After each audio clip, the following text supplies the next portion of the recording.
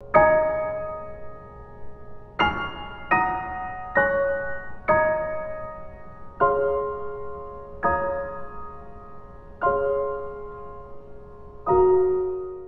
name is Fiona Gibbon. I'm Professor and Head of Speech and Hearing Sciences here at UCC. And we're holding this exhibition, which is called Give Me the Flowing Line, to commemorate a very remarkable man called Fr O'Flynn.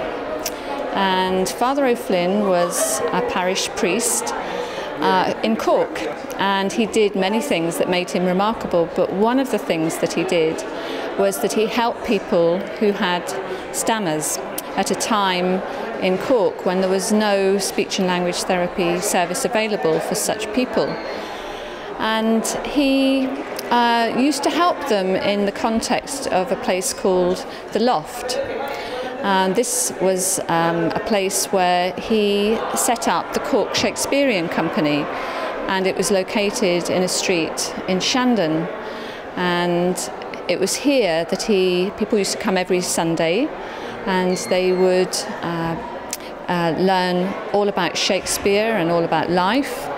And it was here that he helped people with stammers. He gave them confidence to speak in public. He showed them how to be fluent by taking on acting roles, and that gave them a lot of self-esteem at a time when perhaps they would have felt very vulnerable, and there was a lot of stigma attached to stammering at that time.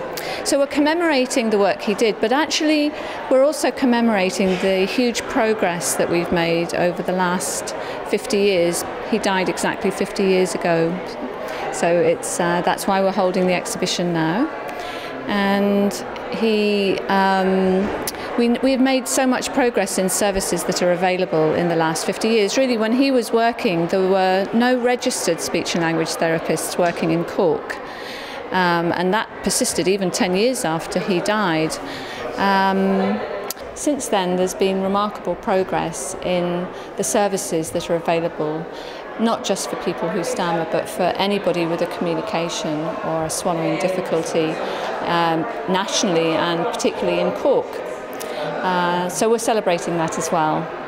And the progress in speech and language therapy services has come really from a number of sources. One is some remarkable people who have developed the service over the last 20 or 30 years, but probably one of the biggest factors has been in 2001. There was a big government report called the Bacon Report, and they recommended setting up new courses. And one of the courses that was set up is here in UCC. So we now have a fantastic speech and language therapy course here. It's set up in 2003.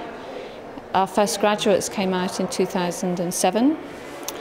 And so throughout Ireland now, about 100 speech and language therapy graduates come each year into the profession.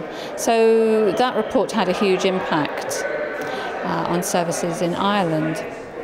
So we're celebrating that as well. And we have just made a fantastic video about speech and language therapy at UCC, and that's going to be available very soon on YouTube. So if anybody wants to find out more about that, there are some brochures that we have and also YouTube videos.